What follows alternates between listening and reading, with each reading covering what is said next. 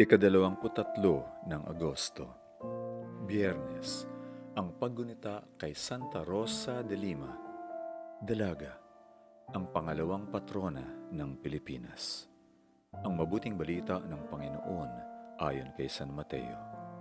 Narinig ng mga Pariseo na napatahimik ni Jesus ang mga Saduceo at sumang-ayon sila sa kanya. Kaya sinubukan siya ng isa sa kanila na isang guro ng batas sa tanong na ito. Guro, ano ang pinakamahalagang utos ng batas? Sumagot si Jesus, mahalin mo ang Panginoon mong Diyos ng buo mong puso, ng buo mong kaluluwa, at ng buo mong pag-iisip. Ito ang una at pinakamahalagang utos. Ngunit may ikalawa pa na tulad nito. Mahalin mo ang iyong kapwa gaya ng iyong sarili. Sa dalawang utos na ito, nabubuod ang buong batas at mga propeta. Ang mabuting balita ng Panginoon. Pagsasadiwa, mahalin mo ang Panginoon mong Diyos ng buo mong puso, ng buo mong kaluluwa at ng buo mong pag-iisip. Matinding magmahal si Santa Rosa ng Lima. Nang magpasya siyang sumunod sa Panginoon, inialay niya ang kanyang sarili ng buong buo. Maganda si Santa Rosa, kaya naman pinapapangit niya ang kanyang sarili upang hindi raw matukso ang mga kalalakihan sa kanya.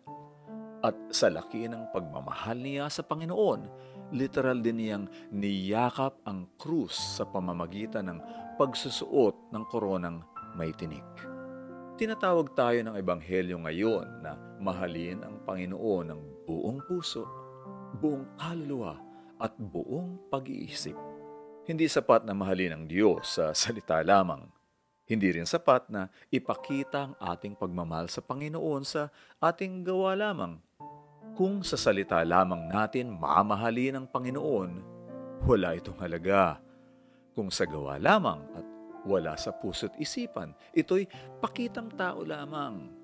Dapat na sabay na minamahal natin siya sa salita at gawa. Ibig sabihin, tapat na pagmamahal na nag-uugat sa wagas na pag-ibig. Pagsasagawa, aawitan ko ang Panginoon sa buong buhay ko. Kaya mo bang mahalin ang Diyos maging sa mga simpleng gawain mo sa buhay?